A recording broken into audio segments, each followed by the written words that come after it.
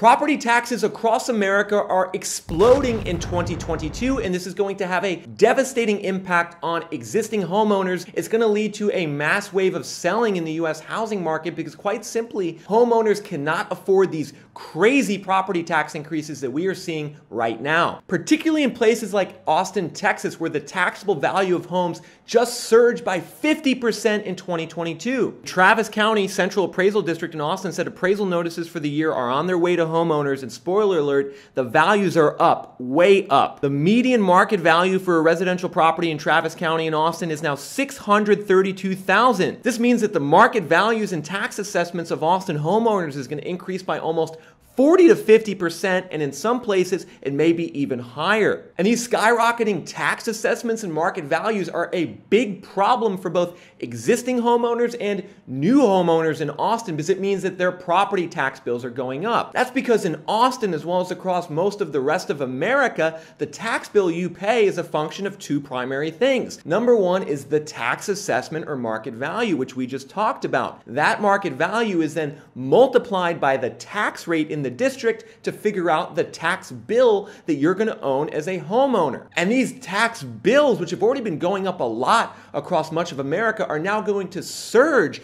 in 2022 and 2023 due to the booming housing market. For instance, take a look at this home that's on the market for sale in Austin currently for $625,000. The new home buyers of this home are going to be in for a rude awakening potentially on their tax bill. That's because if we look at the historical tax records, we can see that this home paid $5,400 in property taxes in 2016. That was based on an assessed value of $240,000 and a tax rate of about 2.2%. Fast forward to 2021, and the tax bill for this home nearly doubled to $10,000 per year. But now with that 50% increase in assessed values in Travis County, the value of this home is going to be about $600,000 in 2022, which means its property tax bill could be $15,000 this year for that new home buyer. That would be triple the amount that the owner would have paid 5 years ago. And it's not just in Austin where these massive increase in tax assessments are occurring. For instance, assessed values in Dallas County are projected to go up by about 25% in 2022. Meanwhile, tax assessments in Maricopa County and Phoenix have already been sent out for 2023, and they are 35% higher from the previous year. Meanwhile, tax assessments in Davidson County and Nashville are up by 35% from where they were only a couple years ago. Unfortunately, this is ultimately going to cause many homeowners to have to sell their homes because they can't afford these property taxes, particularly homeowners who are older and on a fixed income. For instance, households over the age of 55 comprise 54% of homeowners in America. That's right, folks. We have 82 million homeowners in America, according to the US Census Bureau. 44 million of them are over 55 years of age. Of those 44 million homeowners over the age of 55, roughly half of them are retired, which means 22 million homes in America are occupied by people who are either on fixed incomes or living off savings. This means that seniors are especially vulnerable to property tax increases because they're making their money from Social Security or maybe dividends from their stock portfolio that aren't just going to go up by 10, 15, or 20% in a year to match these increases in property taxes. So I believe we actually could see a lot of seniors end up selling their homes as a result of these property tax increases. Or conversely, I believe we're going to see a greater focus on property taxes in terms of migration and where people move around America. And you can see on this map there's vast differences in how much homeowners pay for property taxes depending on where you live. At the high end of the spectrum in New Jersey, where the tax rate is 2.5% and the typical home value is $447,000, the average annual property tax bill is around $11,000 in the state of New Jersey. Don't be surprised if you see some homeowners in New Jersey saying, look, I can't afford this. I'm going to sell my property in New Jersey and then move to Pennsylvania right next door where my tax bill is going to be 65% lower. Or don't be surprised if we see homeowners starting to move out of Texas. Texas has an average property tax bill of $5,300 per year, and that bill is going to be close to double that in metro areas like Austin and Dallas. A Texas homeowner who is concerned about property taxes could move to Oklahoma and pay 70% less, or Arkansas and pay 80% less. Meanwhile, a homeowner in Washington Washington, who's paying nearly $6,000 a year in taxes, could move to Idaho and cut that bill roughly in half, or even move further to Wyoming and cut it down by 60%. Now, before getting into this video further, we're going to explain to you guys the cities specifically that are going to see the biggest problems from increased property taxes. I first want to address two key points, two key elephants in the room on property taxes that you all need to consider if you're interested in real estate and understanding the housing market. The first is that there is a lag effect in terms of property tax assessment increases. When we see the assessment go up, such as we're seeing in Austin right now, it's not going to be until a year later that we see people actually have to pay that property tax bill, because taxes are typically done in arrears. The second thing to remember is that actually many states across America, 46 of them, in fact, have some layer of protection for existing homeowners that typically prevents taxes from going up by 50% in a year. For instance, in Texas, if you live in your home and claim it as a primary residence, you can apply for the homestead exemption, which caps the annual increase in tax assessments at 10% per year. Meanwhile, states like Florida and New York cap the annual increase in tax assessments at the rate of inflation. So the most we're going to see in those states in terms of tax assessment increases is about 8% going forward into 2022 and 2023. And then finally, California is probably the most famous example of this. Back in 1978, through the controversial Proposition 13, California capped the annual tax assessment increase at 2% for existing homeowners, which is how you get a situation like this, where in San Jose, there's a house on the market for $2.2 million, where the existing owner only pays $3,200 a year in property taxes. So there are safeguards in place in many states for existing homeowners and especially seniors that cap the amount that taxes can increase in a given year, so we don't see all of a sudden just a burden of a 50% higher tax bill come in 1 year for an existing homeowner. However, in a lot of states, real estate investor owners do not get the same protection. For instance, Texas's homestead exemption, which caps the assessed value increase at 10%, is only available for primary homeowners, and real estate investors who own the home and rent it out do not have the benefit of applying for that exemption. That means that in Texas and many other states, the burden of the higher taxation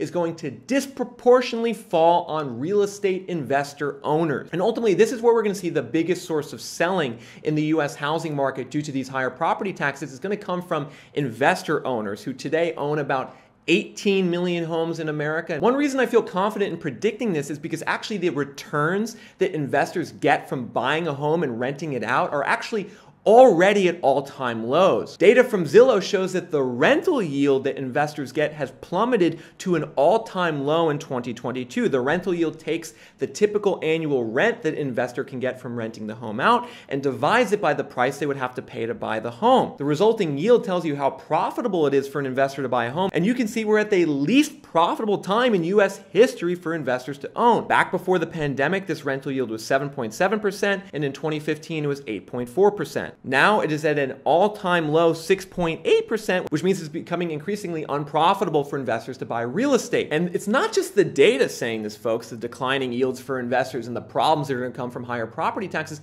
People on the ground are also echoing these sentiments. Take a look at this article on the Austin housing market. Realtors are saying they have never seen anything like this. They're cautioning dramatic tax bill hikes for new homeowners, but in particular, they're saying that landlords are going to be the ones most exposed, according to Chris Warren, who's been a realtor in Austin since 1995. He says, landlords, if you're leveraged on your mortgage, you're going to be negative cash flow on your property, and if you're not escrowing enough, you could easily be out $1,000 a month, and then you could default. And it's not just landlords who buy with a mortgage that are going to be in trouble. It's also big Wall Street landlords who buy in cash, because the source of the cash for big Wall Street landlords who buy homes is typically a bank credit facility that's adjustable rate. And as the Fed hikes interest rates throughout 2022, we're going to see the cost of borrowing for Wall Street landlords spike significantly, which in combination with higher property taxes is going to ruin their returns and cause many of them to stop buying and then start selling. And so folks, just to recap, so far we've talked about the impact of higher property taxes on existing homeowners. It's going to be there, but it's going to be more incremental in nature due to caps on how much taxes can go up each year. However, investors often don't benefit from those caps, so I believe we're going to see investors start to sell their properties in 2022 due to these these higher property tax bills. However, there's a third player in the housing market that's going to be probably the most negatively impacted by higher property taxes, and that's new home buyers, first-time home buyers. Because for the most part, new home buyers don't benefit from any type of cap on property tax increases. So when you buy a house today, you're kind of buying in at the higher assessed value and the higher tax bill. And ultimately, these higher property taxes are going to make homeownership just not affordable at all for new home buyers, especially in conjunction with rising mortgage rates. Particularly in a market like Dallas, where the total annual cost of home ownership has surged all the way up to $28,500 for a typical home buyer in Dallas. That's comprised of a $7,000 property tax bill combined with a $22,000 mortgage payment. Meanwhile, the typical cost of rent is $20,000. While that's higher than it used to be, it's not nearly as much as the cost of ownership. Same situation in Austin. The cost of home ownership in Austin between property taxes and mortgage payments is now up to $46,000. If you're a new home buyer in Austin, set aside $46,000 for your annual costs. That compares to $22,000 to rent. In a place like LA, we see even more exaggerated difference. The cost of owning in LA between taxes and mortgage payments is now $60,000 compared to $34,000 to rent. And so the biggest impact of higher property taxes in conjunction with higher mortgage rates is that buying a house does not make any financial sense in most parts of America, particularly in the areas in red on this map where the cost of owning is significantly more expensive than the cost of renting. We talked about Austin, we talked about Dallas, we talked about LA, but what about a place like Salt Lake City where the cost of owning is 95% higher than the cost of renting? Or a place like Seattle where the cost of owning is more than double the cost of renting. Now, of course, this phenomenon isn't equally distributed across America. There are certain metros in America where it is still cheaper to own than rent, and thus higher property taxes aren't going to do as much damage to these housing markets. Such as a place like Oklahoma City, where still in 2022, it's 8% cheaper to own in terms of your property taxes and mortgage payments than it is to rent. Or in a market like Columbia, South Carolina, where it's 14% cheaper to own than to rent. Or a market like Pittsburgh, where it's 4% cheaper to own than to rent. And that migration trend I talked about earlier that we're going to see more of, people moving to lower property tax states, you can extend that to people moving to states where the cost of home ownership is less than renting. I believe we're going to see increased migration to these areas in blue while people are going to move out of the areas in red. And ultimately, this is just a dollars and cents equation, folks. How much does it cost for me to buy a house in terms of property taxes and mortgage payments? How does that compare to the cost of renting? This is how most people make the decision whether to buy, and this is increasingly how most people are going to make the decision about where to move. Make sure to smash the like button if you enjoyed the content in this video and want to see more of it going forward. Also, make sure you're a subscriber with your subscribe notifications turned on, and then make sure to leave a comment below. I want to hear, what are you seeing in your housing market? If you're an existing owner, are your bills going up? And are you starting to make a decision about where you want to buy a house based on how much the property taxes are and how much your cost of ownership is? Could you be moving to some of these areas in blue on this map, or are you going to be staying in these areas in red and trying to buy a house there? Let me know in the comments below.